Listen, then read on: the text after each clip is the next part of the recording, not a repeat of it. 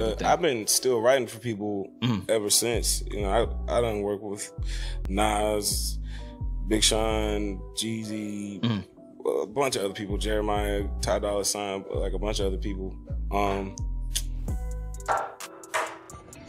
Okay, so apparently this whole Quentin work with Nas conversation is going a little more viral than what I thought, because now, you know, people are reaching out to me, asking me to clear it up. I have to clear up the fact that I worked with Nas. So, okay. And, you know, off the strength, you know, I want to shout out to Hit Boy, you know, for the opportunity that he gave me when he invited me to the studio and allowed me to work with Nas. Shout out to Hit Boy for that opportunity. I also mentioned other artists that I worked with. From Jeezy to Jeremiah to Ty Dolla $ign to fucking...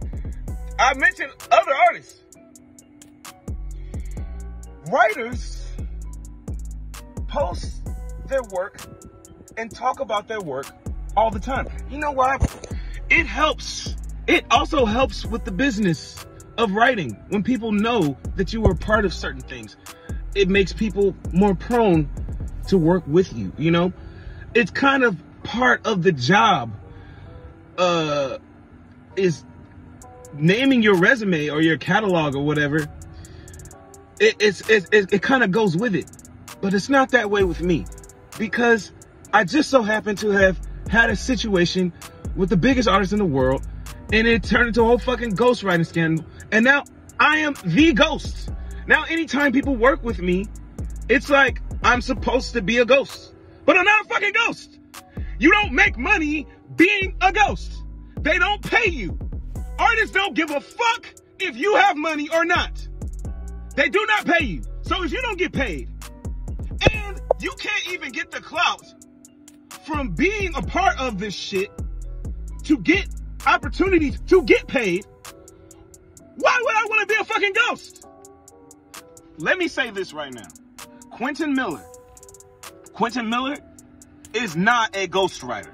And I want all the artists out. I don't give a fuck if I never work with another artist again. I don't care. I do not care, because I hate the fucking business. I am not a ghostwriter. If you work with Quentin Miller, you worked with Quentin Miller. And you better be okay with saying that you work with Quentin Miller. Now, when it comes to the Nas situation, I pulled up on Hit Boy. That was a situation with Hit Boy.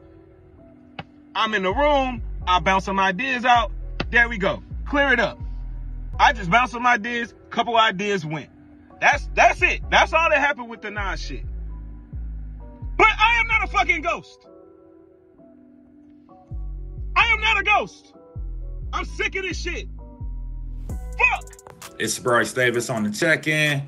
As you can see, Quentin Miller responds to writing for Nas. You know when I saw the clip, I knew what he meant when he said he worked with Nas. Like, I didn't sit here and think that he wrote verses and Nas just went in the studio and rapped his verses. Like, nah.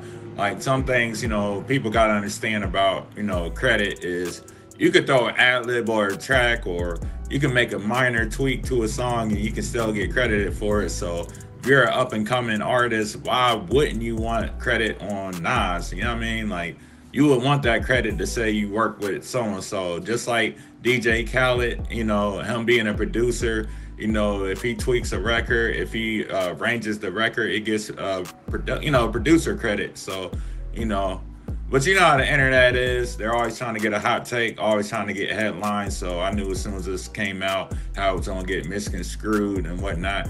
And so, you know, Quentin went on to, you know, address it on his Instagram, letting people know, you know, he worked with Nas, not for Nas, but, you know, it is what it is. At the end of the day, you know how the internet do, they're going to get at you regardless. So, you know, that's just what it is. So if you like the video, make sure you like and subscribe.